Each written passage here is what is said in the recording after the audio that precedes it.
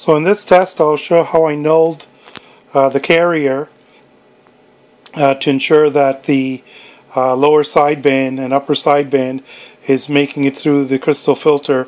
So I've got my spectrum analyzer connected to the output of the bandpass filter here, which is going to go to the power amplifier, which has not been populated on this board, and that's connected to my spectrum analyzer, and you can actually see my voice. The microphone is actually picking up my voice.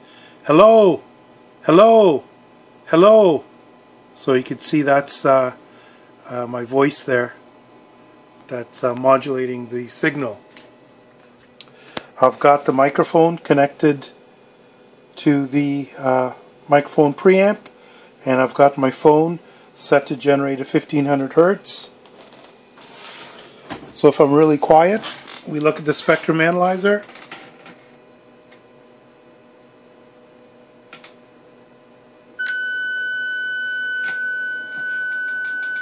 There you can see the tone coming in. It's about minus 55 dBm.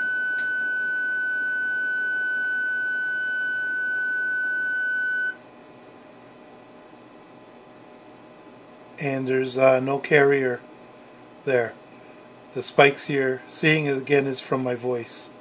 So I disconnected my microphone, and all I've done is I put a jumper in here to short the microphone input to the mic preamp, so there is absolutely no signal going through the mic preamp. All that's going through is just basically noise, and you can see there's no carrier there.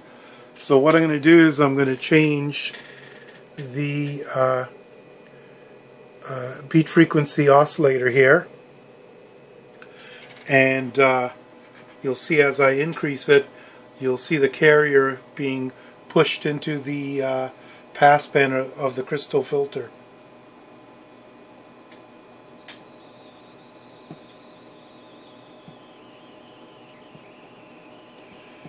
There, you can see the carrier starting to come up now.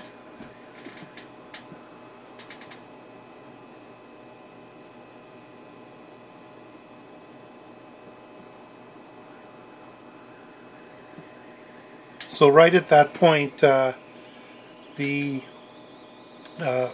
carrier is actually being pushed through the crystal filter, and what I need to do is lower the beat frequency oscillator down until that carrier is nulled out.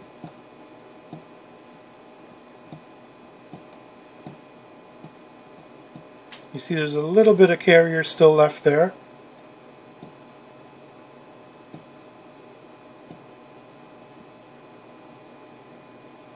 So when I found right at this setting here, there's no carrier, and that's 1500 hertz lower than the center of the crystal filter resonant frequency. So if I take the center of the crystal filter, the resonant frequency, and I subtract 1500 hertz, that's the frequency at that point, and as you can see, there's absolutely no carrier there. And if I was to connect the microphone,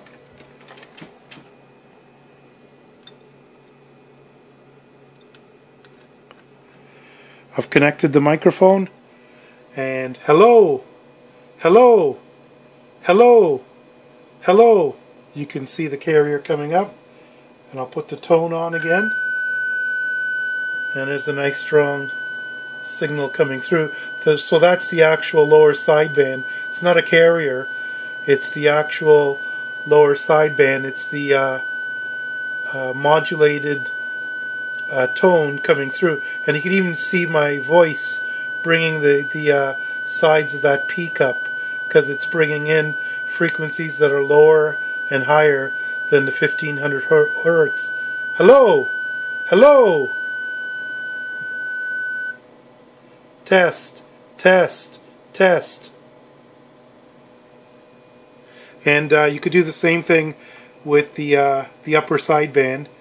Just take the center of the crystal filter a resonant frequency, you add 1500 hertz to that, and that'll put you at the other side of the filter, and that's going to allow only the high sideband to make it through. With this transmit test, I've got a microphone plugged into the mic preamp.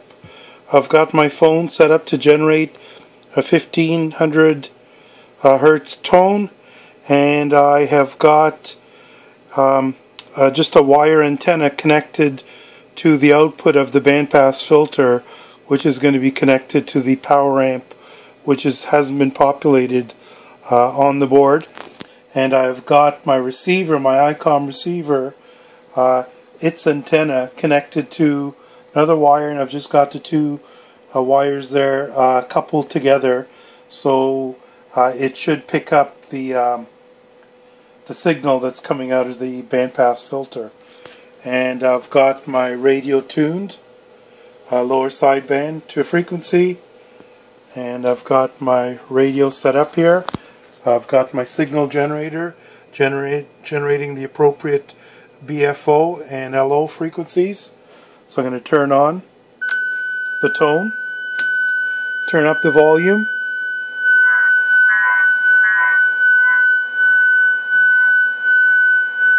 and you can hear you're getting a little bit of feedback, but if you listen carefully, you can hear the beat. You can hear the two signals beating together, and they're probably out of sync by about 1 hertz. And if I was to turn my dial here, you'll hear the beat frequency going up.